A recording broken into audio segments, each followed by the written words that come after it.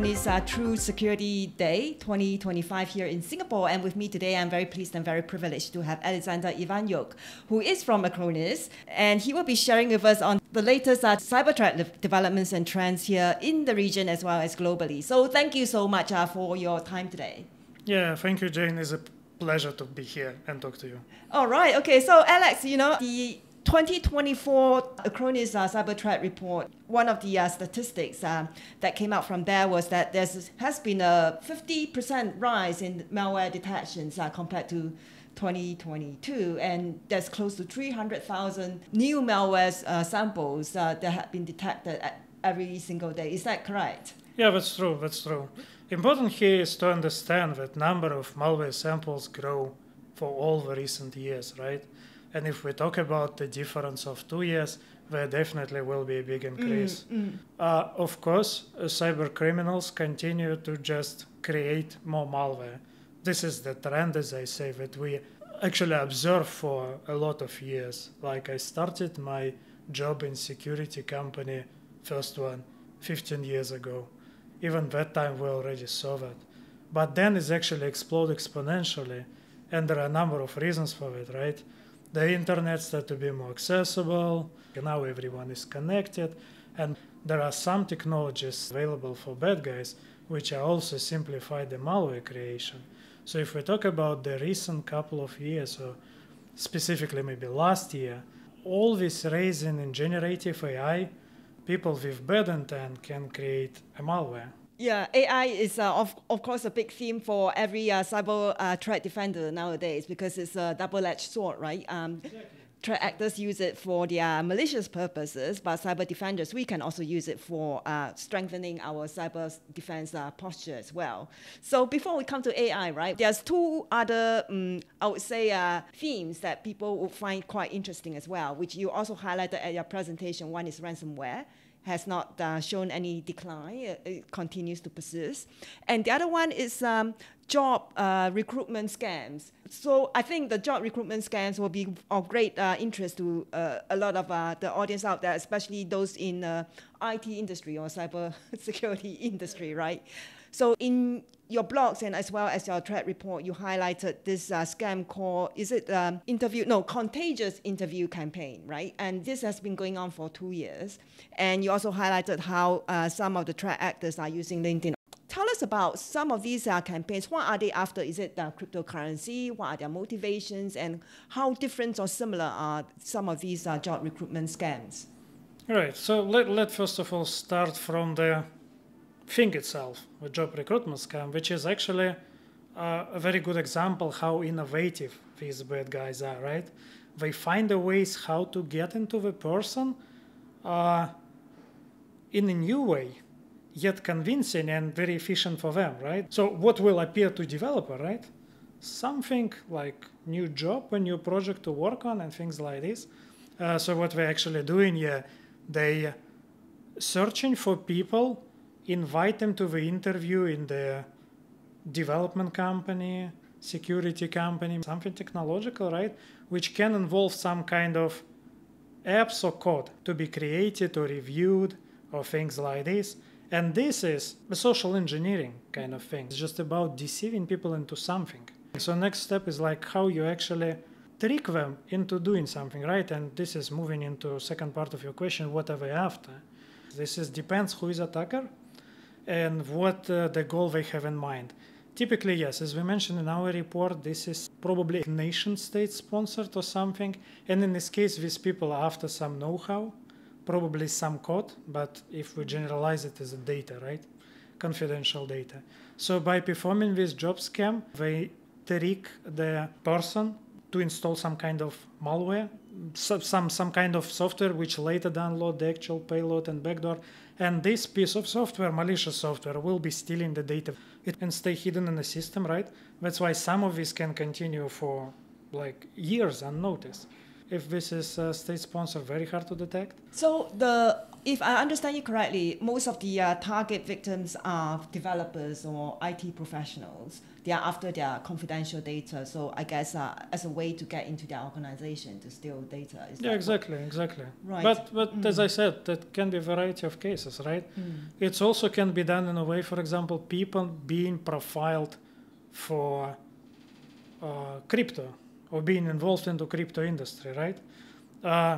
I believe you know, and the people who are watching your channel, right, well aware that bad guys using that for ransoms.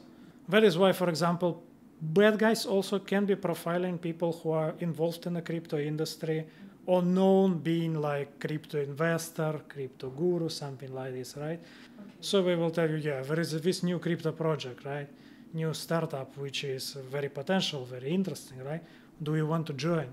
Do you want to contribute? But I'm just thinking, we would, as people in the IT industry, we sort of think, right, we surely would not fall for this kind of scams, right, or tricks, right? So what's happening there? Why would we fall for it?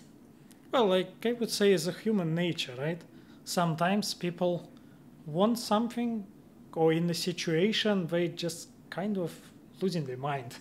Right. Forgot about basic security measures. Yeah. You still should have some alarm sign. It's like, for example, with spam emails or some malicious emails, right?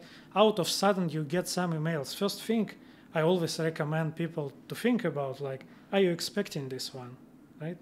Because if you're not, this is already something to think about. Why I suddenly have it, right? But for example, yeah, if we talk about an active search of a job, and suddenly he got some invitation to an interview, bad guys were profiling people, and they're searching for people through social media. Check your Facebook, your LinkedIn, these kind of things, Twitter, see what you're interested in, if you're a big holder of cryptocurrencies or stuff like this. Right. We will profile you, and then it's easier to approach. But then again, when people ask you to do something on this interview, like for these examples of job scams who involve developers, they actually ask them to install a malicious package, right? And that should be somewhat alarming, right? All right, why I need to install this package, right? What is this package? I may need some time to check it in terms of security before rushing into installing it without any thinking, right? Yes, so the threat actors are very sophisticated. They profile especially certain individuals to go after. And they're also unfortunately creative guys, yeah. That's right. Yeah, so I think a lot of these tactics are also quite similar in the ransomware attacks as well. Your report also highlighted quite a few new ransomware groups. One is called Ransomhub. I believe that is fairly new in the sense that the old ones like Maze, right, were all taken down. Revel Maze, yeah. The thing here is also that the ransomware gangs, what we like to do often is after scoring a big hit, getting a lot of money, what we like to do is kind of rebrand.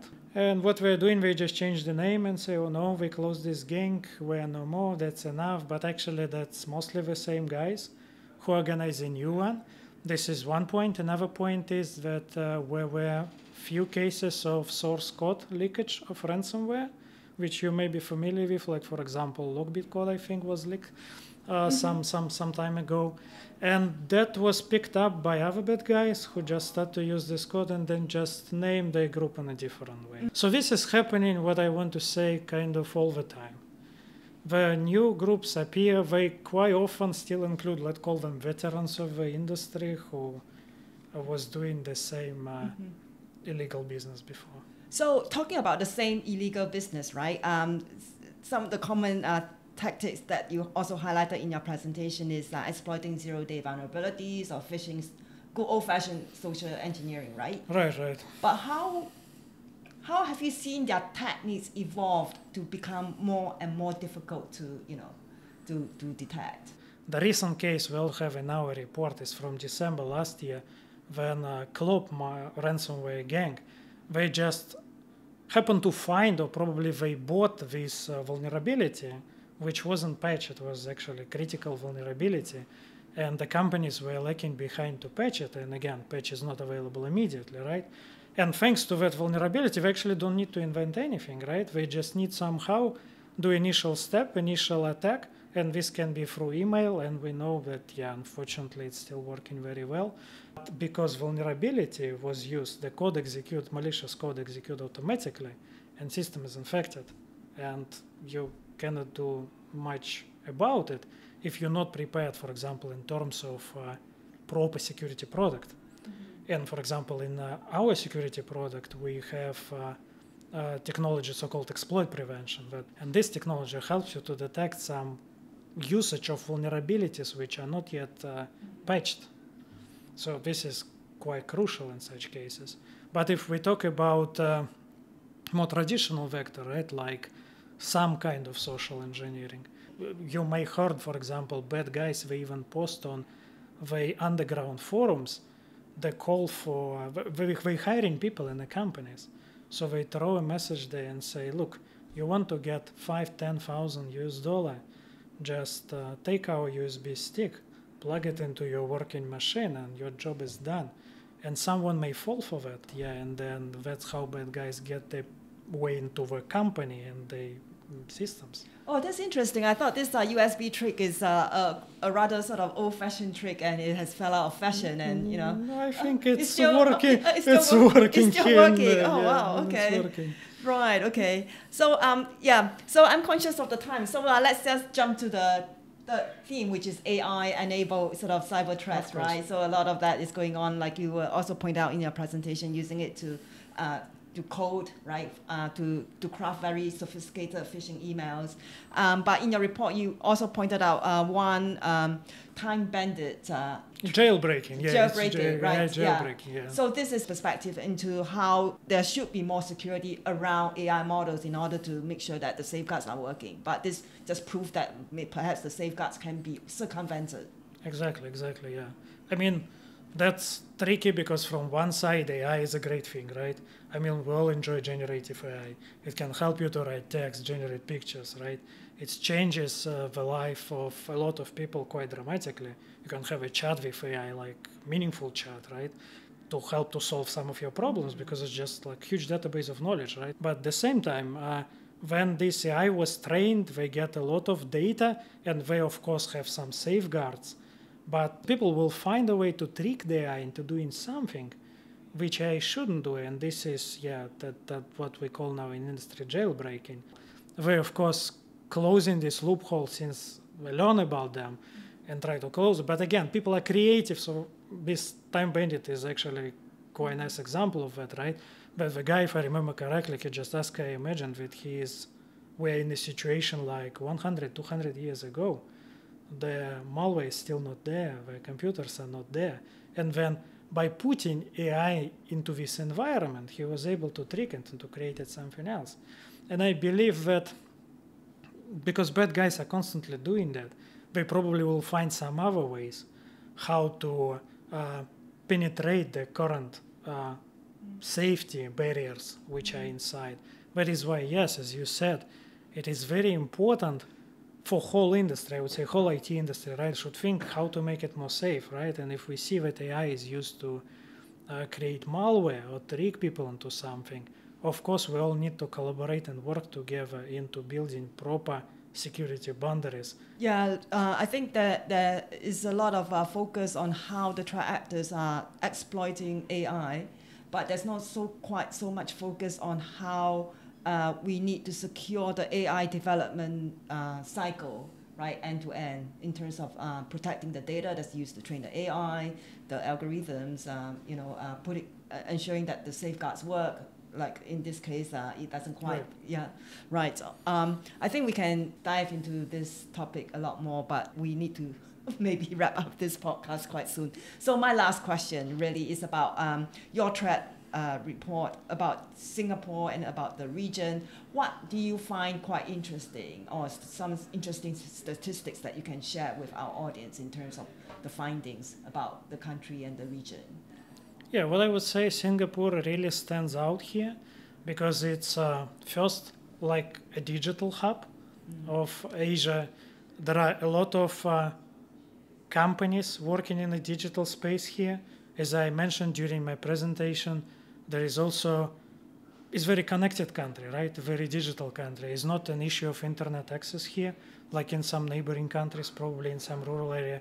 Here, everyone have very good access to the internet, and a lot of services, which is more important, presented online, right?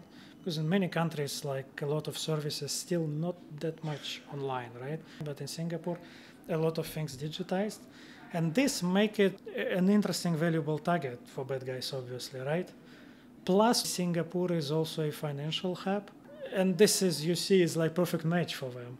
Easy to access digital information, at the same time there is a lot of money here.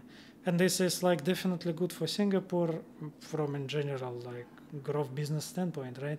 But bad in a way because we're very attractive target for cyber criminals. That's why I would say we see this growth in the threats specifically in Singapore, and a bit of around as other countries start to adopting these digital services as well, right? And that's kind of a thing we all need to pay close attention to. As I said, like, for example, Singapore Cybersecurity Awareness Alliance does a great job.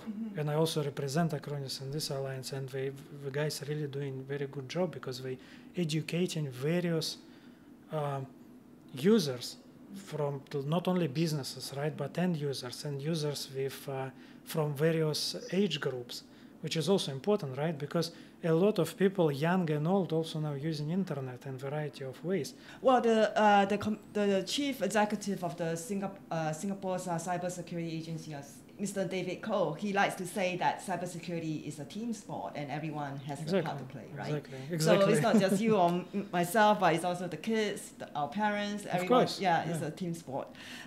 So I'm so glad that you have the time to spare us, to give us a really quick glimpse into some of these threats and trends that's been going on in the last year or so. And I'm very, very aware that we're just scratching the surface because we only touch a few themes like ransomware, job scams, AI, each of which deserve a long podcast on its own. That's true. We can talk about any of these things for hours. Yeah, for hours. But very, very privileged to have your time today. So thank you, Alex, for your time. Yeah, my pleasure. My pleasure. Thank you for having me.